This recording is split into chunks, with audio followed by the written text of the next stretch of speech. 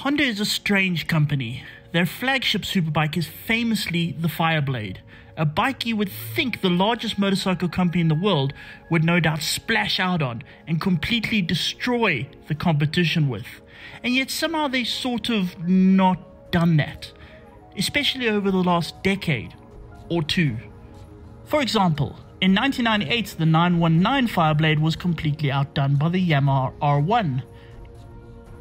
In 2001, the 929 Fireblade was outdone by the GSX-R1000.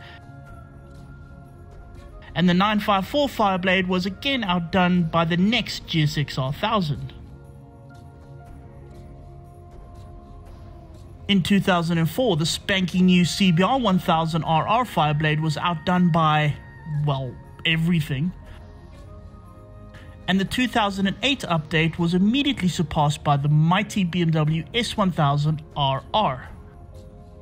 Then the world went bankrupt and people were forced to eat their dogs, so there was no new model until 2017 when Honda completely redid the Fireblade again. Well, nearly. The motor was mostly the same, and was a good 10 horsepower down on nearly everything else. But don't worry, Honda said, they'd make up for it by making it the lightest bike in the class. And it's true, the bike was great in the turns and good on tight twisty tracks. The problem was that every time it arrived at a place that required a good deal of open throttle, like tracks with the longest straight or, for example, the open road, it was once again outclassed. Despite all this outclassing, the Fireblade somehow did well in showrooms, often topping the sales charts. The reason for this is because Honda stuck to their guns of building affordable, reliable, everyday machines. That is, until now.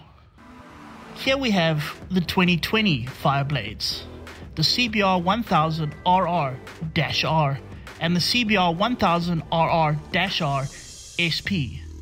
And it appears that Clark Kent has removed his glasses and popped into a phone booth. To test their flying capabilities, we're here at Red Star Raceway, and we've asked our favorite magazine editor, Rob Portman, to give a hand. Naturally, he was excited. I actually cannot believe it. I am on a brand new Honda CBR1000RR-R. Can you believe it?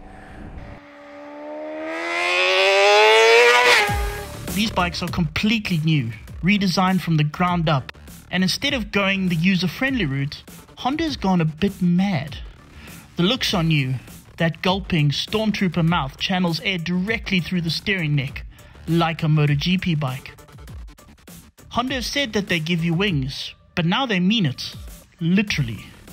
These will offer downforce to keep the front end grounded, helping with acceleration. The rest of the chassis is also completely new, with the SP model also offering Öhlins electronic suspension. And then there's Honda's attention to detail.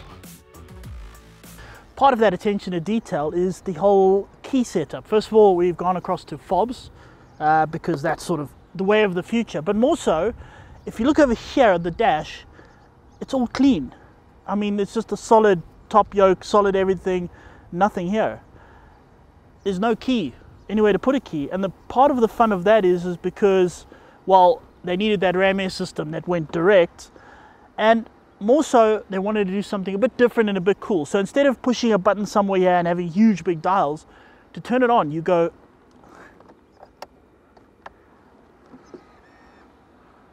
how cool is that? Of course, it's not just about aesthetics.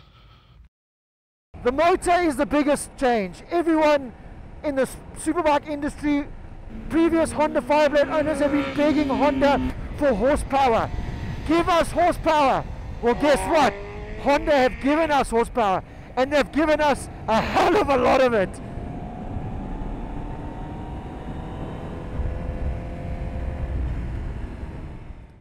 In fact, they've given us 217 of them, 24 more than the previous Fireblade. In case you haven't realized, that's just madness. However, while having a mental MotoGP motor is good fun, it does come with a particular drawback. Okay, the thing about this motor is that it feels like a racing bike motor. Now racing bikes, there's nothing at the bottom end, all at the top. I mean look, first gear, watch this. First gear, low RPM, nothing. You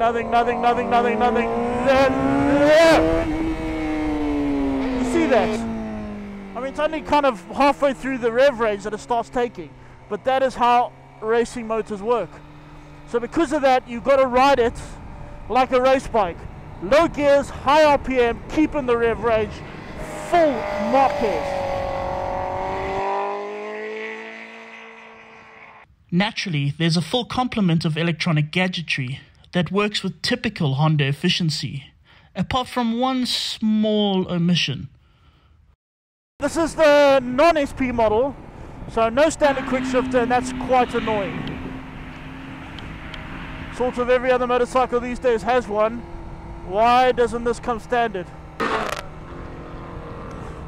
And then there's the stoppage. And the brakes, this one uses a Nissan caliper, the non-SP, which means it's really sharp but not very exact.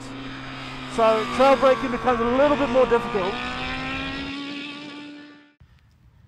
And so, here we have a machine whose ancestors were never quite apex predators, but that's okay, because they made ordinary gentlefolk happy, and therefore sold by the containerful. This in turn made the bean counters at head office very happy, and a happy bean counter means a happy company. But now the engineers seem to have tossed the Honda-friendly guidebook into the trash, and taken a leaf out of the book of their mates at the MotoGP team. This bike is not your friendly, trainable dragon, but the full Tolkien Smaug, ready to incinerate whole villages. Will the man on the street be happy with this? We will have to see. As for the man on the track, It's a thrilling ride. The Honda Fireblade we've been waiting for has arrived.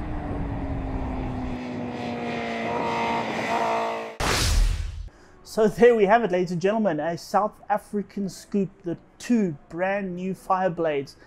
Now, Robert, it's always kind of a big thing when Honda releases a Fireblade. I mean, this is the biggest motorcycle manufacturer in the world releasing their sort of flagship technology. But for once, it's not really what we expect. Not at all. Previous Fireblades, you kind of felt like they've held back. You know, they've... Well, they didn't. Well, I wouldn't say they held back, but they always sort of had this policy of building bikes. They had a rule book. Yeah, but it was sort of for the common man. It's like, we're going to build easy to ride bikes, easy so anybody can get on them and ride them, even if they're not necessarily the fastest thing out there. And they've kind of thrown that rule sort of out of the window. They have. They've built a motorbike that for me, that's the first blade in a long time, well, the only blade that I felt proper MotoGP technology in that bike. And I mean, they used Marc Marquez in the video to promote the bike, and I can feel a sense of Marc Marquez in that I get motorbike. the idea that there is certain Marquez had a go at it and says, maybe change this a little bit, change that a little bit.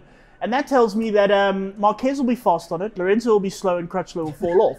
That's exactly what's going to happen. That's exactly what's going to happen. You know, obviously we have and we will never ride a Marquez MotoGP bike, but just his riding style, kind of, I could feel in the bike. You had to dig the front end into the corners. It's not that old blade, like you said, where it's just smooth and it kind of just laces through a track. You've got to be aggressive on that bike. Yeah, okay, but I mean, let's recap it all. As you said, you've got to be aggressive.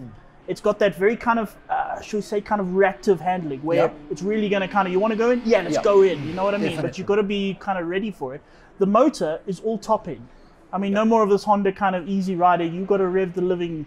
I can't say it on daylight. I can't say it on Ignition TV. I'm sorry, but you got to rev it a lot. Sort of a little bit to its detriment around Red Star. Well, that was look. The long gearing really was a detriment around Red Star. We only used 3 gears around that entire track. And you only briefly used third gear at the end of the back straight. And compared to the previous gen had more torque than the current bike. But like you said, once that bike gets over 7,000 RPM. Wow. And whole new atmosphere of motorcycling kicks in, and you know you're on something very special. So okay, Marquez, you've got to rev it, you've got to ride the front end hard. Also, it feels like it was designed around Marquez's dimensions. It does, because it's a very short bike. You climb on it, pegs are high, you're over the front, not extremely over the front, but you are put into a race position. You are put it this way, they've gone the opposite way of building a street bike that can be ridden on a track. They now have... Sorry, by the way, we're at Fire It Up on a Saturday morning, and as per usual, there's only about 100 people. Yeah, don't tell the government. Isolation, yo. So they've built, this time they've built a superbike, track bike, that can be ridden on the road. I think that is the biggest difference I feel with this Fireblade. That's a good way of putting it. I mean, previously it was sort of, well, what does man on the breakfast run want to ride? You know what I mean? He's got a green grocer and he works at an accounting firm. Yeah. Okay, because I did have a criticism of the previous blade that I couldn't quite fit on it. But then when they came out with the stats on this one, they sort of said a more compact riding style. I went, oh no. So did half of South Africa, because we have big riders in this country. We're rather large people, aren't we? You know what I mean? Yetis. So, okay, there's one more thing to sort of get at. Now, these bikes we rode, they are homologation specials, which mean Honda flew them in specially. They're one of the first off the production line. So they're not actually here yet. They'll be here, I think it's June sometime or something like that. They haven't worked out a price yet. But estimations are not looking good. They're not, because it's our beautiful South African rand that's not looking good. So my biggest criticism with the current bikes, I mean, I really enjoyed both the base and the SP bikes. They are phenomenal. They are a huge step up.